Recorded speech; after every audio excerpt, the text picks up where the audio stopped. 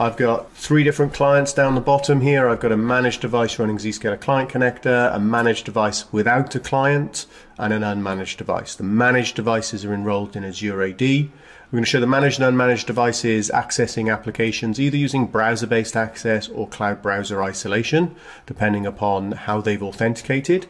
We've got applications running in AWS. We've got a Bastion host and an Apache web server. I've also got some stuff in my data center. I've got a domain controller. I've got an Apache server, and I've got my SAML identification server, ADFS. In the data center, I've also got a private service edge, and that's going to provide me really good connectivity for the client connector user as they come into the office. They're going to still get their zero trust policy applied. And then in the AWS environment, I've also got a cloud connector, which is going to provide me cloud to cloud or cloud to data center connectivity. We're going to demonstrate that isolation policy. We're going to show inspection, and we're going to show privileged remote access, SSH and RDP access, as well as the deception and Zscaler Digital Experience integration.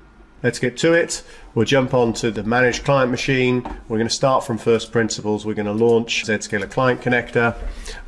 Imagine the client connector is deployed with SCCM or Intune. The client will transparently enroll, do SAML authentication, device authentication. It's enrolled into the domain as a managed device. And so Zscaler Client Connector is running here, it's connected, it's authenticated with internet security and Zscaler Digital Experience monitoring going on in the background.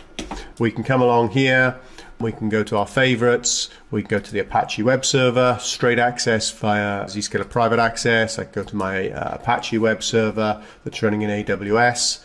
So I've got a couple of different access methods.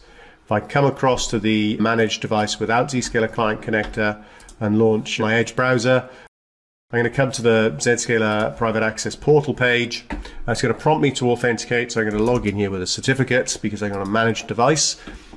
Certificate-based authentication brings me in, which means that when I access the Apache web server, I've just got straight browser-based access, or the AWS server that's running in my VPC, I've got access to that directly. If I do the same thing and come across to the unmanaged device, I'll launch the browser, I'll go to my home page. At this point I'm prompted to log in, but because I've got an unmanaged device, I've got to use username and password.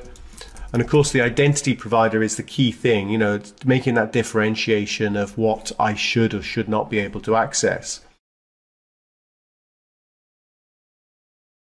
If I launch the Apache web server, I'm brought into isolation. Isolation means that I get in the pixels scraped to my machine rather than direct access to that website. The same is true for that AWS site. So isolation's happening in the cloud. I'm still able to access those resources. I've got a couple of attacks that I'm going to do. So I'm going to try a SQL injection attack. If I just try that injection attack directly, I'm still going to be brought into the isolated container. The request is then made from the isolation, and Zscaler inspection is blocking that request. The same is true, obviously, with browser-based access. Although I'm accessing the page directly, inspection is still going to happen. And of course, as you would guess it, you know, directly with the client connector doing a vulnerability attack, they'll still get blocked going to that website. Okay, so let's come across to the unmanaged device, and we'll go back to our page here, and we've got this priv access. So privileged remote access gives me a couple of other capabilities on top of that cloud browser isolation. I've got a CentOS server that I could access. I can log in here as root because I'm really secure. I'm going to go to cd/var www.html. I can see I've got some pages here, and I'm going to copy the index update to index.html. The page gets updated, and if I come back to this page here, as you'd expect, the page has been changed, showing cloud-to-cloud connectivity. I could do some similar things here. I could SSH to my Bastion US East 1, log in there. I've got my files here, and I'm going to go from my AWS environment, Bastion hosted in AWS, back to the server. So I'm going to secure copy index_orig.html to my CentOS server var www.html index.html and update that file. So cloud-to-cloud connectivity from AWS back to my data center, update the file and refresh the page, and the page has been updated. So I've got cloud-to-cloud connectivity and I've got privileged remote access SSH capability on that machine. The other thing we could do, if we come back to this page, we've got RDP access, so I could RDP onto my certificate server. We could log in here. I can do what I need to do on my certificate server, or I could even say, well, I need to RDP onto that managed device running Zscaler client connector. So at this point, we're using the client-to-client connectivity to do an inbound connection over ZPA into that client. Now, when I log in here, I'm going to see my session gets dropped here. This is the RDP session that's got closed. But now that session is available through privileged remote access for the unmanaged device. So I can give remote support capability to a third party, for example, using the client-to-client connectivity. I'm going to disconnect that because it's not much use to me for doing this demonstration, and we'll close down a couple of these pages. And what we'll do, we'll come back over to this managed device, because I'm now going to be a nefarious person, a bit of an attacker, and I saw a couple of things going on here. I saw in the favorites, I've got a Swift web server, I've also got an SAP server here. These spin out to me that I should be attacking these. These might have some interesting things on here. Let me have a look in the file. I can see there's a creds.csv file here. So let's copy across those credentials for the Swift server.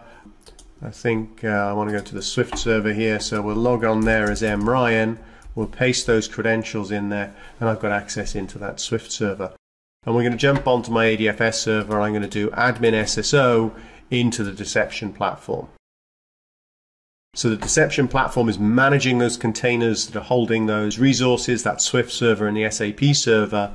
And this gives me the metrics to look at. So I can see that on that desktop device I had a user, had some system processes. They were going through the endpoint, through Zscaler deception, and they were accessing the SAP and the Swift server, the physical devices and who they logged on as. So I can start looking at that, and I can start taking action based on that infected machine, or I can start to tighten up my zero trust policy.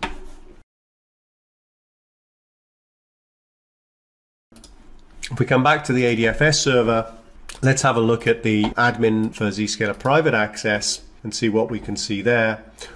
What we can see is all the different applications that are loaded, the amount of data that was transferred. If we look in the diagnostics, we can see the different capabilities. We can see that, by accessing that ADFS server from this device, I was going through the private service edge, through the app connector, and I was therefore getting the best possible round trip time, 0 milliseconds for processing, 0.26 milliseconds connection setup time versus the deception traffic that was going off to Zscaler deception.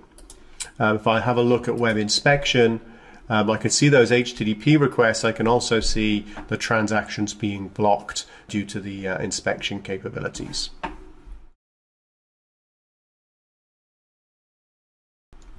If I then come across back to my ADFS server, I'm going to launch into ZDX. Let's do an SSO into Zscaler Digital Experience. The ZDX admin interface loads. I can see the different applications that I'm monitoring, the Apache and the domain controller. If we come onto the users view, we'll filter on the Apache server. We can see that this user, mryan, on this device saw a very good score, 95 out of 100. We're monitoring the application. We can see all the details about the user and the device they're on. We can see the time it took to DNS resolve. We can see the availability of the application, and we can see that application, the Apache server from this device, came through the private service edge, through the app connector to access the resource. So I hope this was useful. I've shown you Zscaler private access, private service edge, privileged remote access, cloud browser isolation, browser-based access, and all of the inspection and deception capabilities of ZPA transformation. Hope this is useful. Any questions, let me know. Mark@zscaler.com.